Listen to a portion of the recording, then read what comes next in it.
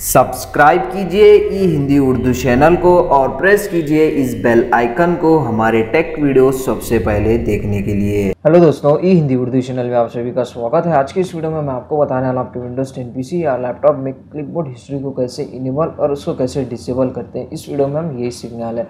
तो दोस्तों, actually video में किसी सब्सक्राइबर के लिए बना रहा हूँ, तो किसी सब्सक्राइबर ने मुझसे ये क्वेश्चन किया है। तो इसके लिए दोस्तों आपको कोई एक्स्ट्रा हार्डवर्क करने की ज़रूरत नहीं है। विंडोज़ की होल्ड कीजिए और आर प्रेस कीजिए और यहाँ पे टाइप कीजिए रेजिट एडिट। टाइप करने के बाद दोस्तों इंटर हिट कीजिए और इसको ओपन कीजिए। ओपन करने के बाद यहाँ पे आपको कुछ इस तरह का इंटरफेस दिखाई देगा और यहाँ पे आपको दोस्तों कुछ फाइल लोकेशन, फाइल पाथ जो मैं वीडियो के नीचे डिस्क्रिप्शन में दे रहा हूँ उसको आपको कॉपी करना है और यहाँ ऊपर इसको पेस्ट करना है। पेस्ट करने के बाद इंटर हिट कीजिए।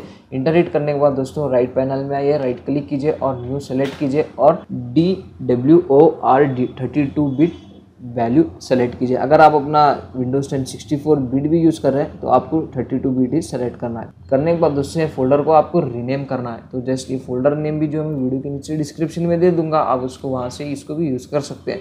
रीनेम कीजिए और जस्ट इंटर हिट कीजिए। इंटर हिट करने के बाद उस पर डबल क्लिक कीजिए और यहाँ पे आप देख सकते हैं वैल्यू डेटा। अगर आपको आपकी क्लिपबोर्ड हिस्ट्री को इनेबल करना है दोस्तों, वैल्यू डेटा बाय डिफ़ॉल्ट 0 रहता है, इसको 1 कीजिए और ओके पे क्लिक कीजिए।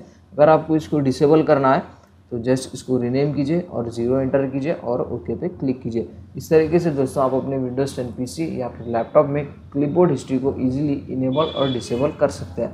तो बहुत सिंपल है दोस्तों। अगर आपको वीडियो पसंद आ गई हो तो लाइक, शेयर और सब्सक्राइब कीजिए। मिलते हैं नेक्स्ट वीडियो में। Thank you.